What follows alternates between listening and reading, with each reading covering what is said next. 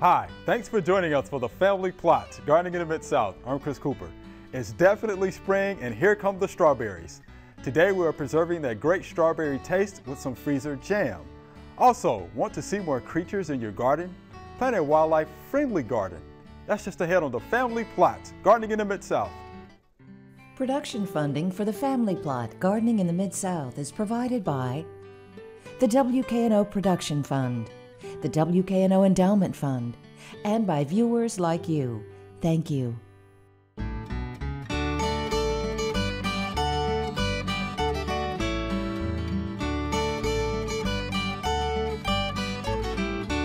Welcome to the Family Plot. I'm Chris Cooper. Joining me today is Cathy Faust. Miss Cathy is a UT Extension Agent right here in Shelby County. And Tonya Ashworth is here. Tonya is our local garden expert. Thanks for joining us. Thank you, Chris. I love strawberries. Strawberries are my favorite. I can't wait to taste them. Ms. Okay, Cathy, you know well, that? we'll go ahead and get started, Chris. As you know, we get a lot of calls around this time of year. Okay. I want to make strawberry jam, but I don't want to use the water bath. I just want to can them, put them in the freezer. So we did a little bit of research. All of these recipes call for a tremendous amount of sugar. Okay. And we're trying to cut down on our sugar. So I purchased this low sugar pectin, and we're going to make about less than 2 pints this morning. But you want to use your freshest strawberries possible, and the farmer's market is open, so you can get your fresh, beautiful strawberries at the farmer's market. Or you can grow your own strawberries, which you've done here. Yes, you can. Yeah. Yes, that you sure have. And go ahead and stem them and then mash them in a single layer using a potato masher. Okay. Now, some people say, well, why can't you just put it in a blender? I'm afraid that if you puree the strawberries, it's like baby food. So we say that you just mash them with the potato masher, and we're going to put them in this small pot. Now, I know you're thinking, she's not making very much jam.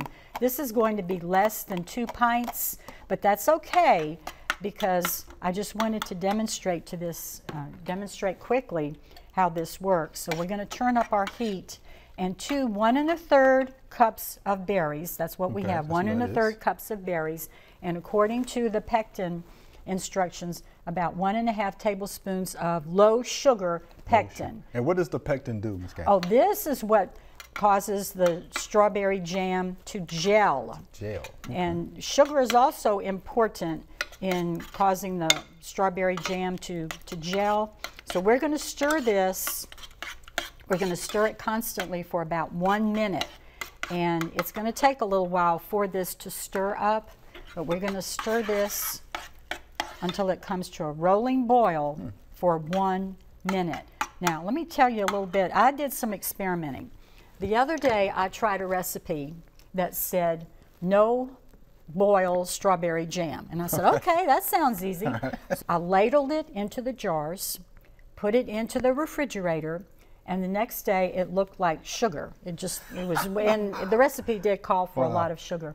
And I thought, I'm going to save this jam. So I poured everything back into the pot, and I let the strawberries cook down for about 1 minute.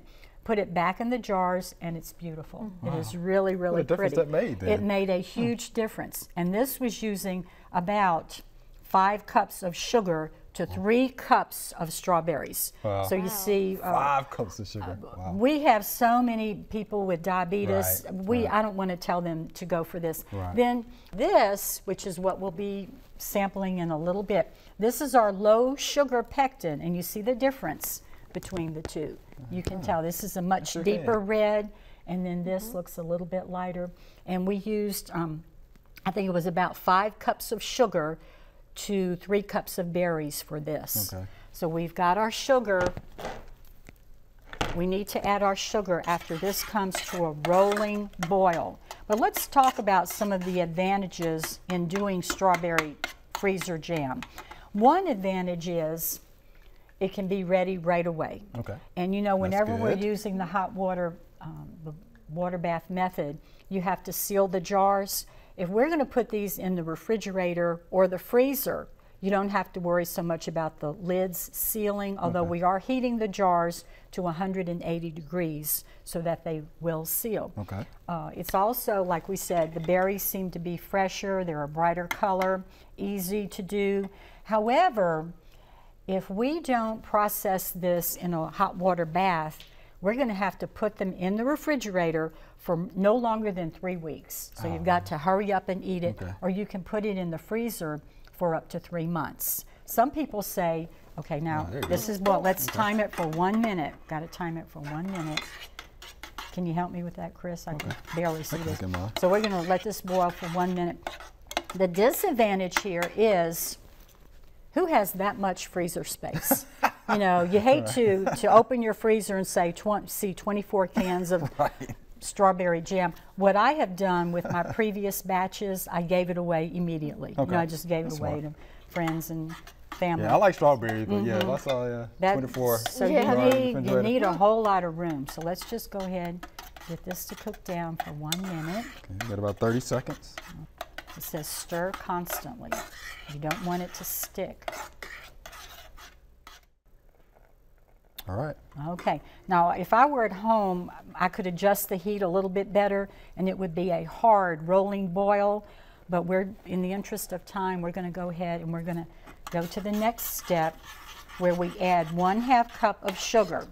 So I've got 1 1/3 cups of berries, 1/2 cup of sugar. That still sounds like a lot, doesn't it? It does. But that's okay, because otherwise we would have a whole lot more than that. And it's smelling good already. Oh, I love the way it smells. Goodness. Yeah, makes the kitchen smell really good. But you know what else we're going to add to it?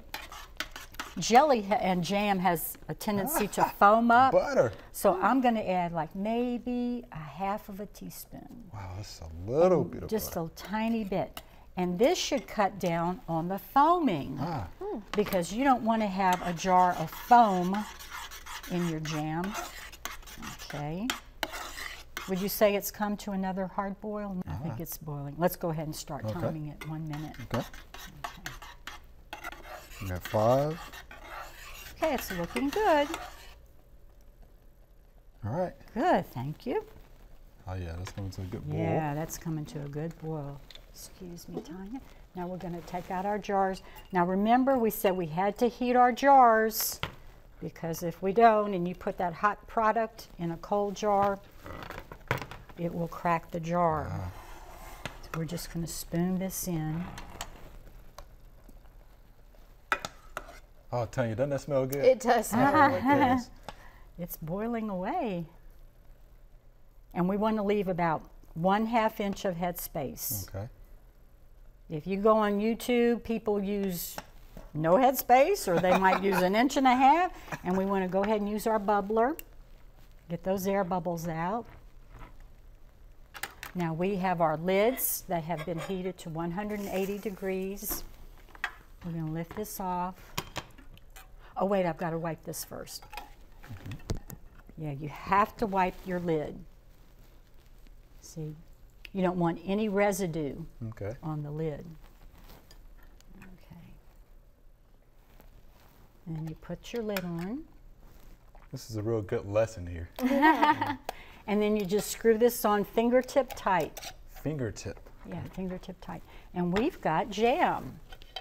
How about that? Wow, that didn't seem hard at all. Okay, and you see, it looks like the fruit has come to the top of the jar. So we're going to let this stand at room temperature until it's cool enough for us to put it in the refrigerator. And like we said, you can keep it in the refrigerator for 3 weeks, or your freezer up to 3 months. Okay. Now, many of the publications I've read have said you can keep it in the freezer up to 1 year. I don't think you can do that for the low sugar jam. Okay. Maybe you know, if we had a lot of sugar in this, but I would not use it for this jam. Okay. But since we have got some angel food cake, and I know someone had a birthday recently. Boy, that's right on time. How about that? We're going to have some birthday cake. Tonya didn't know that was going to happen today, did she? Did you know it was her birthday? I did. Yeah. I sure did. Okay. You get the first piece because you're the birthday Thank girl. you. yeah, and we strawberry let Tonya is get my that. favorite. Ah, see, Yeah, there you go. I strawberry. love Oh, strawberries. I'm so Absolutely glad. love strawberries. Okay. Here we have this. I can eat strawberries any time of the year, I Yes, tell let you. that cool because it's very, very hot. Thank you so much. You are quite Happy birthday, welcome. Tonya. Well, We got thanks. supplies for you Yeah. today. I mean, Facebook is wonderful. Yeah, keep up with It's everything. really good. We keep up with our friends. Okay, Chris, I'll cut a slice for you. Oh, Mr. D is going to be so jealous. Oh, Yeah.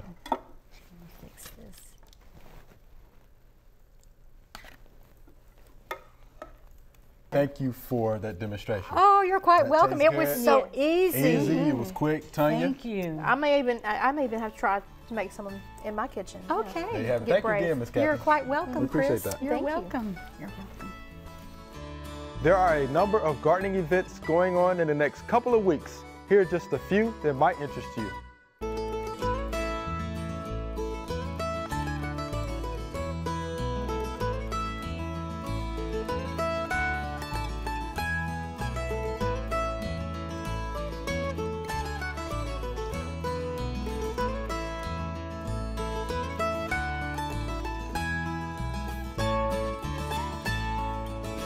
All right, Tonya, let's talk a little bit about wildlife-friendly garden. Okay. All right, so I got a couple questions for you about that. What kind of wildlife can you attract in an urban setting? Well, when we think about wildlife in an urban setting, mostly we're trying to attract all different kinds of birds. Okay. Anything from robins and mockingbirds to hummingbirds, but also butterfly gardening is very popular, Yes. and gardening for bees, other pollinators, and even bats. Bats? Yeah, you can build bat boxes. I'm seeing those all around town now, especially at Shelby Farm. Yeah. So how about that? Okay. So how do we attract these species to our own properties, though? Well, they all need food, water, and shelter, just like people. Right. So you can go a long way to providing that habitat with the plants that you put into your yard. And then you can supplement with also things like bird baths and other ways to get water into your yard, and bird feeders, that type of thing. Okay. So speaking of bird feeders, how do you attract the birds? Okay, well, before we think of feeder, let's think of first using plants. Okay. And you want to use your entire yard. So not only are you going to plant just understory or maybe just nut trees, but you want to plant different levels. So your main larger trees like oaks and hickories, and then you want to plant something in the understory. It could be dogwoods, all the way down to your perennials, because different species of birds utilize different heights of trees. So some like to stay high up in the canopies, others like to perch and nest closer to the ground. So you think about the whole vertical thing that you have to work with in your yard. It's not just right there on the ground. Now for trees, you need to plant things that have nuts or fruits that they can eat, like American holly, American beech, black gums, crab apples, flowering dogwoods, hawthorns, hickories, oak trees for mast. But you don't want to only plant deciduous trees because they need thermal cover in the winter to keep warm. So you want to plant some evergreens too to keep them warm in the winter. For shrubs, you can do things like common juniper that has berries, and hollies, pyracantha, spice bush, sumacs, any kind of sumac, viburnum has berries they can eat. And then for vines, trumpet honeysuckle, trumpet creeper, Virginia creeper, wild grapes, American bittersweet. So there's lots of things you can plant for them to eat. Wow. And then you can also supplement with your bird feeders. A lot of things like to eat sunflower seeds, sunflower seeds. You can also use fresh fruits that you might have left over. Maybe they're starting to go. There's a lot of birds that like to eat orange slices, apple slices, pieces of banana. You can just leave them on the ground or for them, and they'll come and eat those. They come get them. Okay. And then some bird species really like suet. So you can buy or make suet, and especially woodpeckers and chickadees.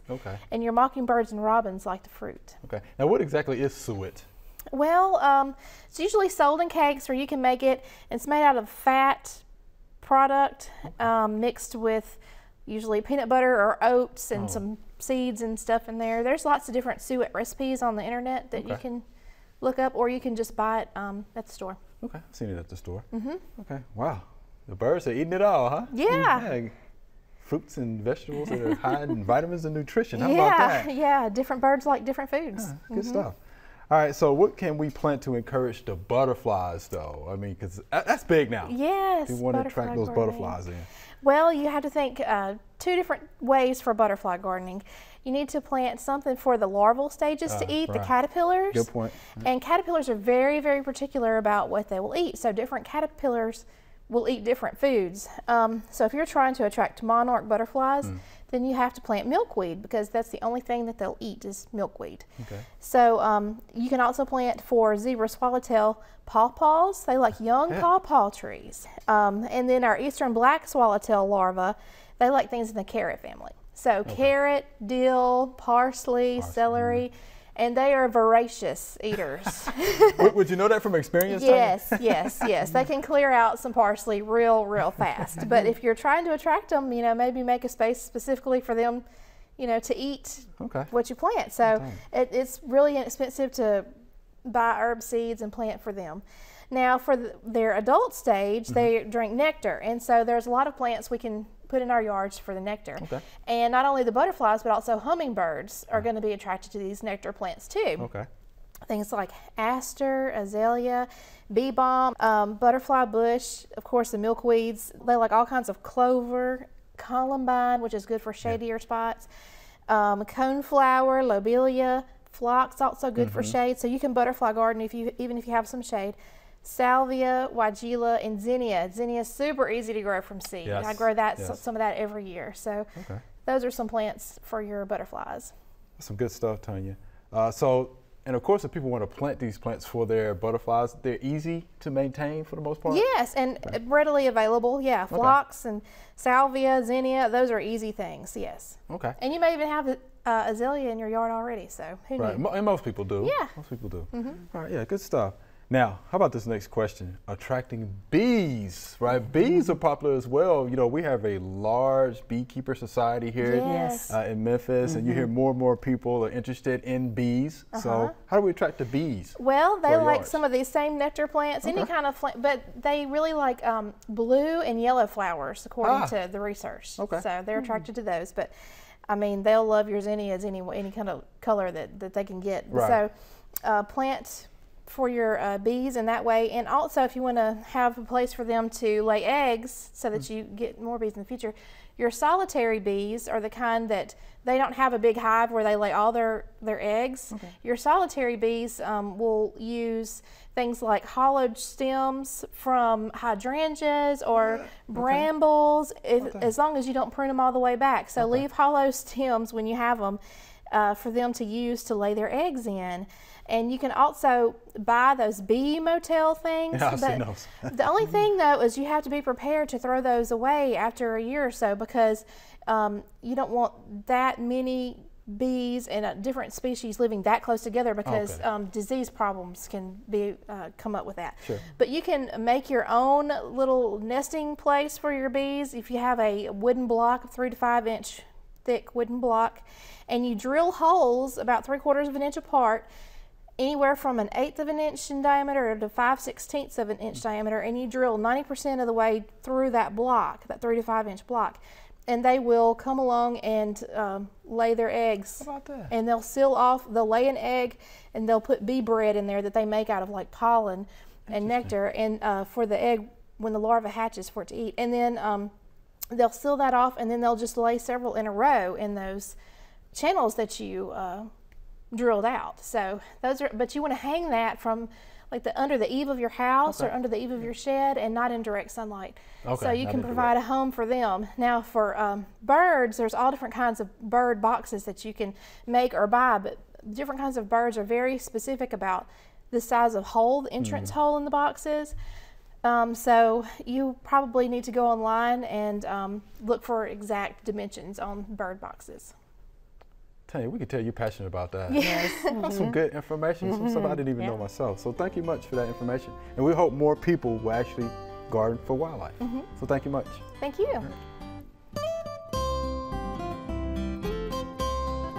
There's lots of different mulches you can use on tomato plants. And what we're going to do here is we're actually going to use newspaper, which is a really cheap mulch and has some advantages. So the first thing we're going to do, I tend to use 2 layers of newspaper. It makes it last the whole season since it does break down through the year. To get it around your plants, it's nice because you can just rip it how you want it to be and just kind of tuck it around the base of the plant.